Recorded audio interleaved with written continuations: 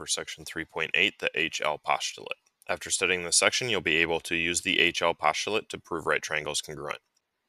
Now, the HL postulate stands for the hypotenuse leg postulate. It's a way to prove triangles congruent when the triangles are right triangles. I can only use the HL postulate if I have right triangles.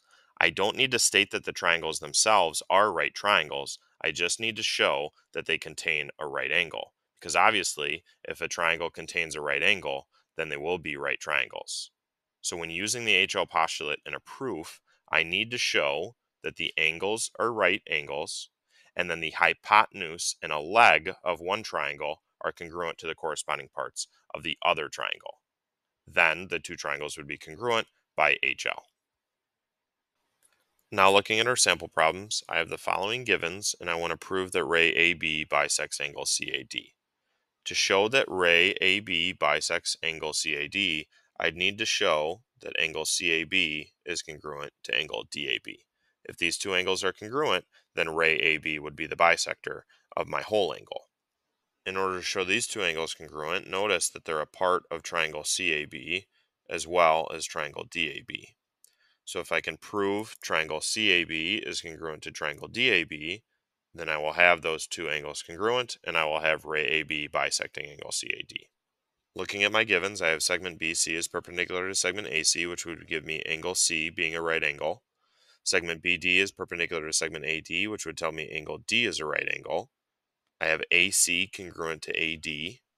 These are the legs of the right triangle. So now I need the hypotenuses congruent. If I can show the hypotenuse is congruent, then I would have HL. Remember, the hypotenuse is the longest side of the triangle. It's the side opposite of the right angle, which would be side AB. In my two triangles, AB is a shared side.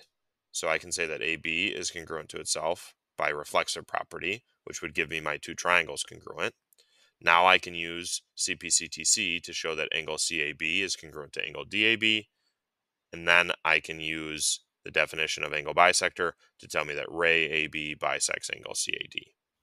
Now listing this in my proof, I would have my first given of segment BC perpendicular to segment AC. Then I would have angle C is a right angle, or angle ACB, by the definition of perpendicular lines. Then my next given of segment BD is perpendicular to segment AD.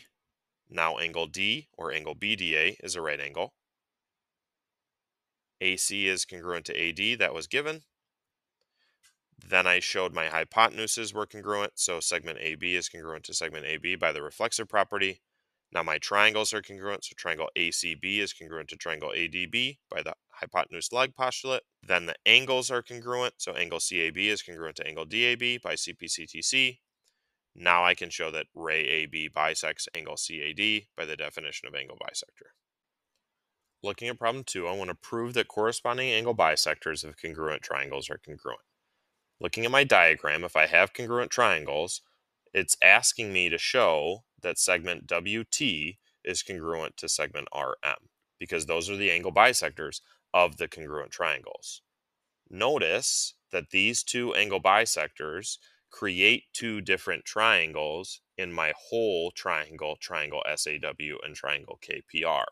It creates triangle STW that corresponds with triangle KMR, and it also creates triangle ATW with triangle PMR.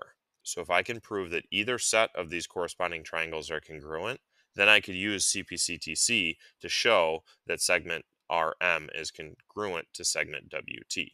Now looking at my givens, I'm given the entire triangles are congruent, which would mean all the angles and all the sides are congruent to the corresponding angles and the corresponding sides of the other triangle.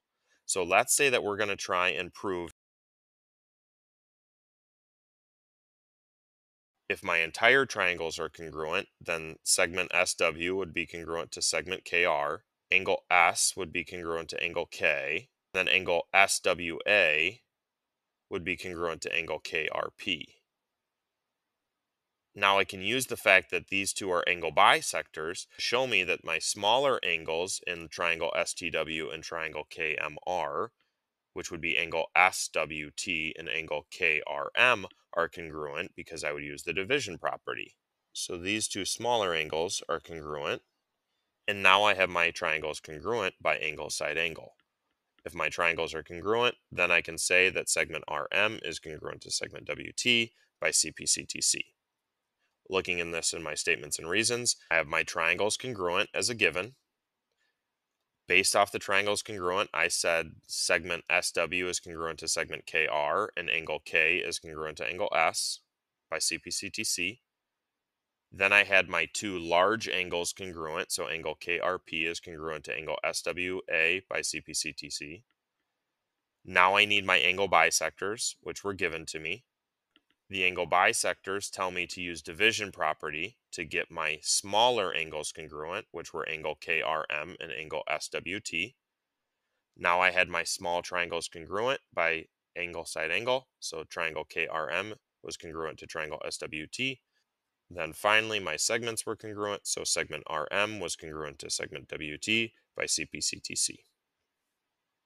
In this lesson we learned the hypotenuse leg postulate is another way to prove triangles are congruent. We show that the triangles contain a right angle, and then the hypotenuse and leg of one triangle are congruent to the corresponding hypotenuse and leg of another triangle. That's a wrap on today's video. We'll see you in the next one.